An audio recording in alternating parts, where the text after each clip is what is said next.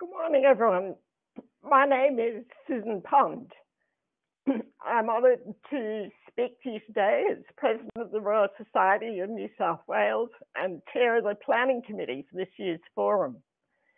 I'm joined in this opening session by the patron of our Society, Her Excellency the Honourable Margaret Beazley, ACQC, Governor of New South Wales, and our Moderator and Rapporteur for the forum, Dr. Ian Oppermann. Welcome to you both. I acknowledge and pay my respect to the traditional custodians of the lands on which each of us is living, learning and working today. We pay our respects to elders, past, present and emerging.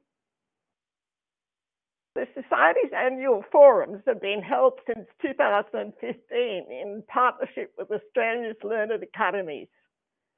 Each forum is dedicated to interdisciplinary discussion and examination of a contemporary challenge that spans the sciences and humanities. This year's forum is no exception, given that we have chosen the theme, Power and Peril of the Digital Age. Our outstanding lineup of speakers will frame their observations around the life of a child born today, the 4th of November 2021. This child is entering a world in a unique moment of history, a moment when the COVID-19 pandemic has triggered a tipping point of historic proportions in terms of the digital age. It has transformed how we live, learn and work forever. There is no going back. The pace of digitalisation is only going to accelerate. Perhaps it is fitting that this year's forum is held entirely online. You are joining an audience of hundreds of people from across Australia and even further afield, an audience that is made up of young and old, expert and non-expert. Thank you, Dr. Pond. To everyone watching this morning in New South Wales and far beyond, I'm delighted to join you in this opening session of the Royal Society of New South Wales and Learned Academies virtual conference. This morning, I'm speaking to you from my office here at Government House, which stands on Gadigal land and by the beautiful Gadigal waters of Sydney Harbour, Witchetty Gamarua to each of you. As we consider the unrelenting pace of the digital age over these next couple of days, I pause to acknowledge the wisdom, the culture, and the continuing connection to lands and the waters and the communities of First Nations people who've lived in this region for at least 60,000 years. Downstairs in the main hall at Government House, there's a very large portrait, I have to say, of the first president of the Royal Society of New South Wales, the Society itself being founded 200 years ago, and initially known here in Australia as the Philosophical Society of Australasia. The subject of that portrait was an avid astronomer. My predecessor, in fact born on my birthday, but in a different year, fortunately, Sir Thomas Brisbane, the 6th Governor of New South Wales. And it's an honour to continue this long line of viceregal patronage of the Royal Society, whose mission to enrich our lives through knowledge and inquiry is vigorously pursued by the Society and done with intellectual rigour. The theme of this year's conference is exciting and in many ways it's confronting. People do not necessarily handle change well. Indeed, according to the eponymous Mr. Google, change sits on top of the list of the top 10 fears that people have. Uncertainty ranks number 5. And yet, as John F. Kennedy put it so well, change is the law of life, and those who look only to the past or live only in the present are certain to miss the future. I commend the Society and Learned Academies Forum for this year's forward-looking theme, Power and Peril of the Digital Age, and to the dynamic way they've sought to focus on these deliberations. We have entered a new age that has already and will continue to change the world, and, I would add, most likely civilization as we know it. The Bureau of Statistics estimates that there is one birth in Australia every 1 minute and 45 seconds. So, a little bundle of joy and potential has been born whilst I've been speaking. born into a world of increasing digital complexity, a world which, as you are going to explore, will increasingly bring both power and peril. With a few clicks on your phone, you can access nearly all of human knowledge that exists in our time. The baby's name may have been a family favourite, or the parents may have gone back to Mr. Google, looked up baby names, and in doing that would have done so along with some 6.9 billion other searches being made on exactly the same day, using the services of a company that is reputed to hold a 92.7% share of the global search market, an issue in itself. And as this little bundle of joy grows, their immunisation status will be recorded on an app. Their toddler's clothing will be ordered online and delivered by drone, perhaps. In 2030, aged 8, the child will travel to school on an autonomous school bus, perhaps. 20 years on, in 2050, aged 28, this tech-savvy young person will have every aspect of healthcare delivered remotely, will sit through international conferences in a room full of holographs, almost undoubtedly. However, this little person born today also has to live in an actual world. In 2019, the CSIRO published its Australian National Outlook, exploring multiple potential futures for our nation for the next 40 years. The aim was holistic. It was to help Australians continue to enjoy the best quality of life available to any nation, and for future generations to have access to even better opportunities. The report also recognised the challenges, and they were in this order: the rise of Asia, technological change, obviously, climate change and environment, also obviously, demographics, trust, and social cohesion. And the report modelled two scenarios. First, it entitled A Slow Decline, should we fail to adequately address these and other issues. And its second scenario, it called an outlook vision that called for decisive action and a long-term view to achieve positive outcomes. And the modelling demonstrated that the difference between these two scenarios, a slow decline and a positive outlook vision, was large, but it was worth fighting for. Whilst the immediate future of our little birthday baby is in our hands today, the longer-term future for that baby, that child, that young person is not so certain. And this uncertainty underscores that what we are discussing here over the next 2 days is intensely pragmatic and fundamentally important. I congratulate the Forum and the organisers on this collaboration between the Society and the Australian Academies of Health and Medical Sciences, the Humanities, Science, Technology and Engineering, and the Academy of the Social Sciences in Australia, which creates such a deep well of expertise to discuss this future, which is so worth fighting for.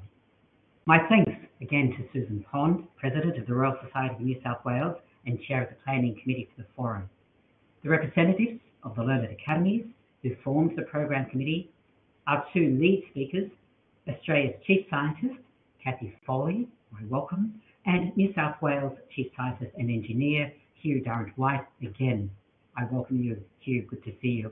And our moderator, Dr. Ian Oppermann, New South Wales Chief Data Scientist and Industry Professor, the University of Technology, Sydney.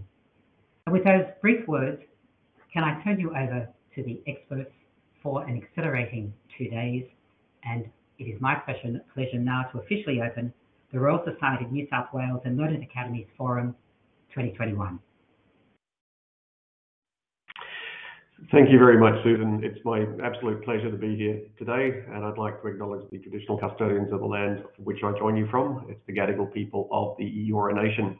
So my name is Ian Oppermann, and I am your moderator and rapporteur for today and tomorrow. Before we begin, I'll just remind you of a couple of housekeeping things.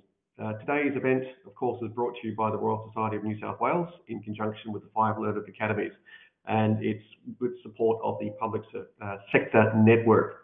The event is being recorded for the purposes of sharing information with other parties. I'd like to direct your attention to the resources link on your console. We've included today's agenda in a series of additional reading materials for you to access before, during, or after the event. All the windows on your console are movable and resizable, and you can set up and alter your viewing experience to make it more comfortable for yourself. We'd love to hear from you throughout the event, so if you have any questions for the speakers or a question you'd like to pose to our panelists during the discussions or a little later, please feel free to submit using the Q&A tool. There's also a group chat there where you can connect with other attendees and speakers who are presenting today. So open up the group chat and let everyone know that you're joining us. So I'd like to begin by trying to frame the agenda just a little. Now, we've already heard that what we're trying to do is think through some of the challenges of the future world. And it's always interesting when you ask people to think about the future. Very often people are comfortable talking about the next 5 years, or maybe even the next 10 years. With some exceptions, our infrastructure planners certainly think much further into the future. But most people beyond 10 years will very quickly leap to the idea of jetpacks and flying cars and hoverboards, which may or may not be true, but when we think about the future, our ability to think into that space is often quite limited by our understanding of real issues of substance. Today, what we're going to do is talk about the near, medium, and longer term future by using, as was described, the idea of a child born today. Child born today will live to the world of 2030, which is a world currently being discussed very actively around the UN Sustainable Development Goals, a view of the world that we'd like to see. No poverty, zero hunger, good health, smart, sustainable cities. And for many people, 2030 is about as far as they can think into the future before it starts to fall apart, before our frameworks to think about the future start to degrade. But 2030 and the world of the UN Sustainable Development Goals is a very real environment that Australia has signed up to, many countries around the world have signed up to. In so many different domains, we are starting to think about what we could actually do to deliver on the goals of the Sustainable Development Goals. But as mentioned, if we think beyond 2030, we really need to start to think about the fact that our child born today will only be 9 years old by the time we hit to 2030. If we make it to 2050, that child will be 28, 29 years old. It almost certainly will be in the second or third job and has many, many more years life ahead of it. But that child born today is born into a global population of approximately 7.9 billion people. By 2030, it's expected to be 8.5 billion people. And by 2050, it's expected to be 9.5 billion people. So already we have starting to see the challenges of sustainability. If we have an extra, by 2030, an extra billion people on the planet, there's no more land, there's no more water, there's no more natural resources. We have what we have. Every one of those people will live longer. More and more people will live in urban environments, and increasingly, we all expect an improved quality of life. So the question then is about sustainable intensification. By 2050, we expect that to be 9.7 billion people, and by the end of the century, when our child born today will still be hopefully retired, but we'll still be living, we'll still expect quality of life, we'll still expect to improve how they live. We expect the global population to be over 11 billion people. Again, compared to today's 7.9 billion people, that's an extra 3 billion people. And again, no more land, no more water, no more natural resources. And increasingly, we expect more and more of the world's population to be living in less structured, less planned environments, and yet still expecting to have an improved quality of life. Increasingly, we're expecting to see autonomous, intelligent devices helping us with that challenge of sustainable intensification. We are really looking at a productivity challenge. Not only do we have an older, aging, increasing population, the implications, of course, of that is if we still are all retiring at the same age, the ratio of people retired to people working will change quite dramatically over the course of the life of this child.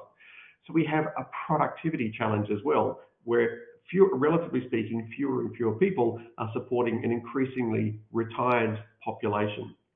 So some things will need to change, and it's inevitable that our reliance on digital and data services will increasingly drive the need for that increased productivity and that sustainable intensification. And finally, of course, we know that our world doesn't stop in 2030. We know that the trends of societal change, of technological change, of environmental change will continue. 2030 is the decade before 2040, which is the decade before 2050. And as we think about the life of the child living through to the world of the 22nd century, the challenges we face now are challenges which will increasingly accumulate. So we expect an increasing dependence on technology. We expect an increasing dependence on digital and data and AI as we move through that journey of the child. So today's session is really about the setup. What does the future look like? What are the important issues that we need to bear in mind as we think about our dependence on technology, our increased use of data, our increased use of digital, our increased use of AI? Tomorrow is about what do we do about it? What are the issues we should be thinking about now? What are the actions we should be taking now to think our way through that safer space between yes, we should and no, we shouldn't, between where we absolutely must or we absolutely must not. Thinking our way through that space will enable us, I hope, to start to identify actions we should take today in 2021 to think about that future world and to prepare ourselves for the future. Now we have today is the fun part. Today we get to do the setup, and we have some really amazing speakers joining us today. Our next speakers are Kathy Foley and Hugh Durrant-White, who are respectively Australia's Chief Scientist and New South Wales Chief Scientist and Engineer, who are going to offer us the first perspective on science and technology underpinning the digital age. We'll continue to talk then about health. We'll talk about that future digital child. We'll think our way through some of the most important salient aspects of that future world. So without further ado, I'd like to hand over to Kathy Foley. Please, Kathy.